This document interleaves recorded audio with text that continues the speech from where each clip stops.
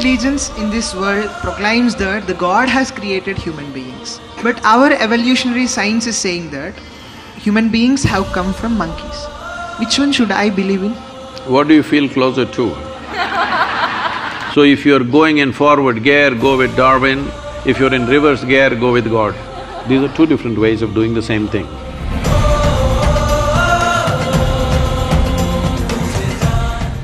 Sadhguru, most of the religions in this world proclaims that the God has created human beings. But our evolutionary science is saying that human beings have come from monkeys. Which one should I believe in? What do you feel closer to? Being a human, I think that I have evolved from humans. See, if you are someone who is on a reverse gear, then you must choose the first one. Your religious people telling you came from God because you're going in that direction, better not go in the direction of a monkey. Go back to God. But if you're planning to evolve, then better go with Darwin, because is there room for evolution for you, or are you super evolved already? I'm asking. There is a room for evolution. There is room for evolution. If there is room for evolution, that means there is a possibility that you can become a better man than what you're today. So if you're going in forward gear, go with Darwin. If you're in reverse gear, go with God. Yes, because if you want to go on that path, that needs devotion. Devotion means… the word devotion comes from the word dissolution. You want to dissolve into your object of your object of devotion, whatever it is, you want to dissolve into it. So, in a way, it is a way of making yourself less and less and less so that you become nothing, literally. It's a wonderful way to live. It is not sounding good when you speak in language that you want to become less and less. No, when you become really nothing, you become limitless also. So devotion is one way to go. But you don't have that because you've gone through a little bit of modern education and you're beginning to think logically. Now, if you think logically, naturally you can see life has evolved on this planet, there's no question about that. So if you want to go forward, you must see just behind you is the monkey. One step backward, you will be right there. Better you move forward quickly, because some of the scientists are saying today that the DNA difference between you and a chimpanzee is only 1.23%. 1.23% is not much of a difference, isn't it? So, if you're not happy with 1.23%, you must accelerate your evolution. The entire system of yoga is just this: how to accelerate your evolution in every dimension of who you are, how to hasten this process. Now that you're talking about evolution, whatever Charles Darwin said, a goat could have become a giraffe. It took so many million years. A pig could have become an elephant, and it took so many million years. And a monkey became a man, and it happened rather quickly. To such a point, anthropologists are saying that there must be a missing link somewhere. It happened rather very quickly. So now, if evolution happened, when you were a monkey, you did not desire, I want to be a human being. There was no such desire in you. Nature just pushed you on. It's just life's longing. It's not a conscious thing. It's just life's longing to get better. From an amoeba to here, just imagine the volume of work that's been done. Incredible, isn't it? Whatever amount of time it took from a single-celled creature to the human being, what a tremendous amount of work has been done. But now you've been rendered in a space where your evolution has to be conscious.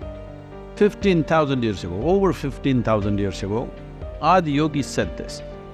When his seven sages asked, his seven disciples asked this question, how did life happen? You have heard of the 9 avatars. What are they? Matsya, Kurma, Varaha, Vamana, Narasimha, Parashurama, Krishna, Buddha, Kalki. So, please look at what he is saying. This is very much in parallel with what Charles Darwin is saying. First is fish, Matsyavatara. Next is amphibious, turtle. Then he's skipping all the other small forms and coming to the mammals. The first mammal we're talking about, a boar or a pig. The hardest animal to kill is always a boar because it's so rooted in the body. Even today, if you behave badly, the girls will say, he's like a pig. Yes or no? So if something is very crude, you say it's like a pig. So, first mammal is the pig. What's next? Narasimha. Narasimha means half man, half animal. Next is Vamana, means a dwarfed man. Next is Parashurama, a full-fledged man, but explosive and uncontrolled, volatile. Next one is Rama, a peaceful man. Next one is Krishna, a loving man, an exuberant man. Next one is Buddha, who is a meditative man. Next one is supposed to be a mystical man. This is not about those individual people. This is just, these people are being used as milestones. This is the nature of development of life. In many ways, this is running parallel to Darwin's theory of evolution. Darwin's theory of evolution is only 152 years old. Adiyogi spoke about this over 15,000 years ago. And then naturally the next question is, can we evolve further? Because you find right now when you want to study for your examination, you wish you had a little more brain. Hello? Does it happen or no? So naturally question, can I evolve further? If a single-celled animal can become this much, can I go further? So Adiyogi said this. This is, modern neurologists are saying the very same thing in a different language. Adiyogi said, considering the nature of the solar system and the arithmetic, the way the planet, the moon, the sun, these three are very important. This is why the entire yogic system is around these three aspects. These three have significant roles. Unless something fundamental about the solar system changes, he said, your body cannot evolve further, but you can evolve consciously. When we say we can evolve consciously, I can show you, or we can take you as an experiment if you're willing. We can put you on something and show you that your very fundamental genetics will change within a matter of 3 to 9 months by doing certain things with your system. If you're willing to give yourself to a certain discipline, your very genetics can be altered, your level of intelligence can be changed, the way you experience life can be changed. So he said, you can evolve consciously, but physically you cannot evolve unless something about the planetary system changes. Modern neurologists are saying something very similar. So, if you're going forward, choose Darwin. If you want to go backwards, backwards is not a bad place. If you want to go backwards, don't think backwards is a negative thing. No. If you want to dissolve, you go towards God. If you want to evolve, this is one way. These are two different ways of doing the same thing.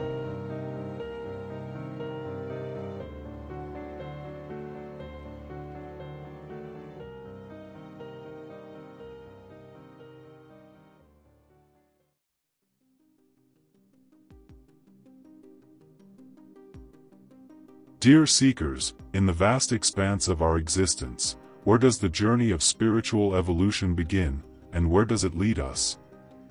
What markers along the path signify that we are indeed evolving, not just in mind or body, but in spirit? And how do we discern the difference between mere intellectual understanding and true spiritual awakening?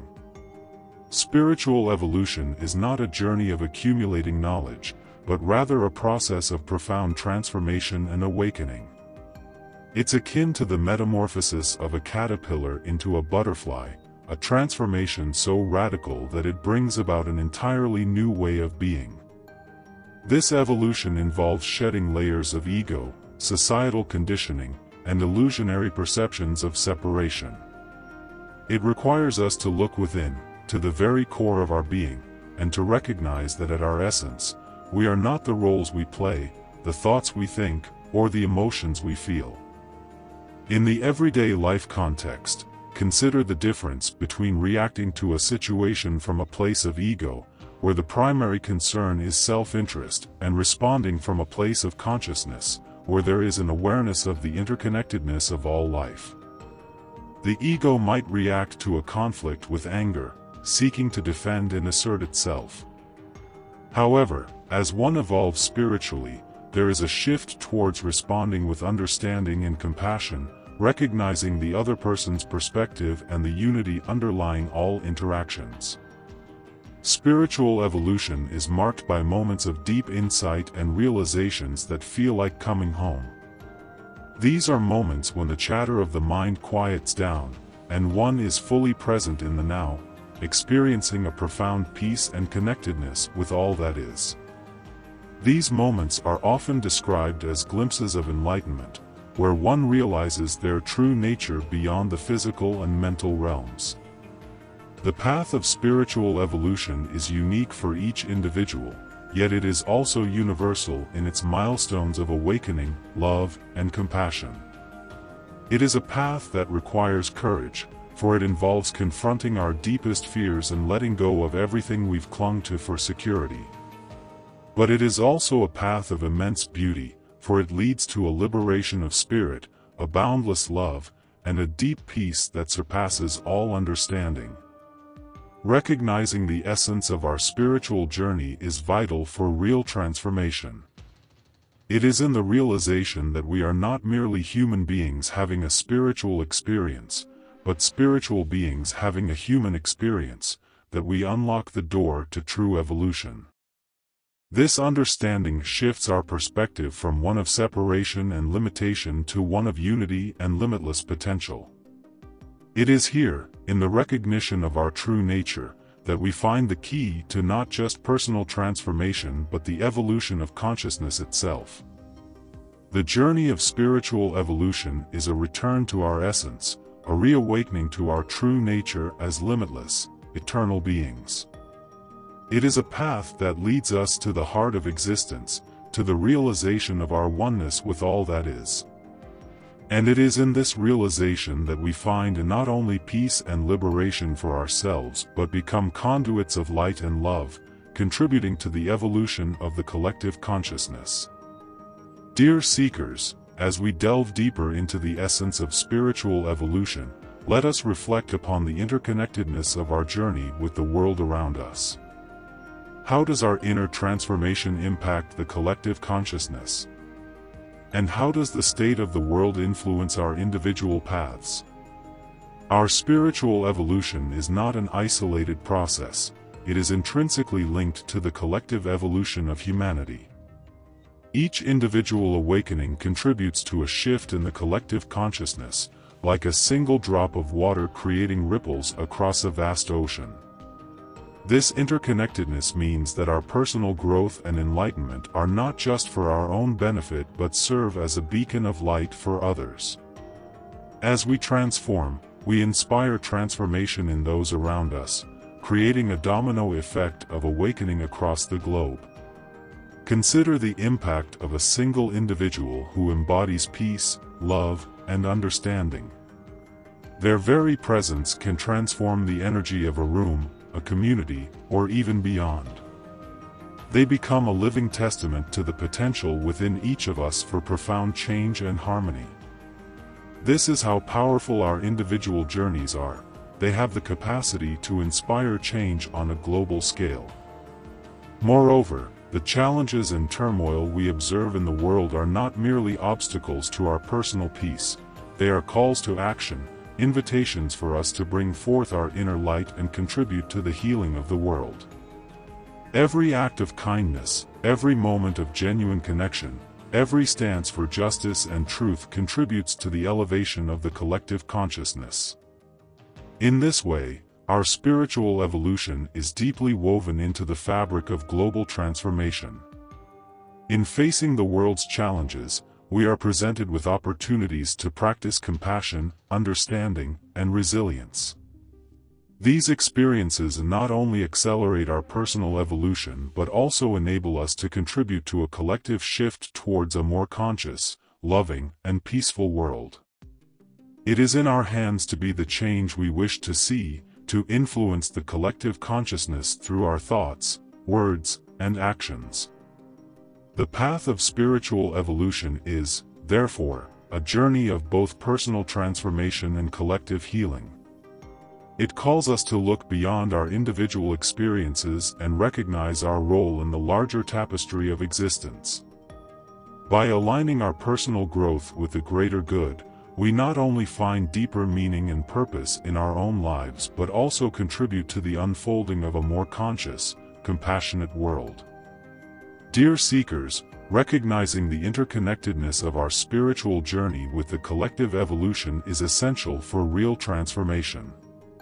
It is through this understanding that we can truly embrace our potential not only as individuals but as integral parts of a larger whole. Our individual awakenings are not the end goal but rather stepping stones towards the collective awakening of humanity. This realization is the key to unlocking not only personal liberation but also to contributing to the evolution of consciousness itself. In this way, our spiritual evolution becomes a shared journey, a collective endeavor towards a brighter, more enlightened world.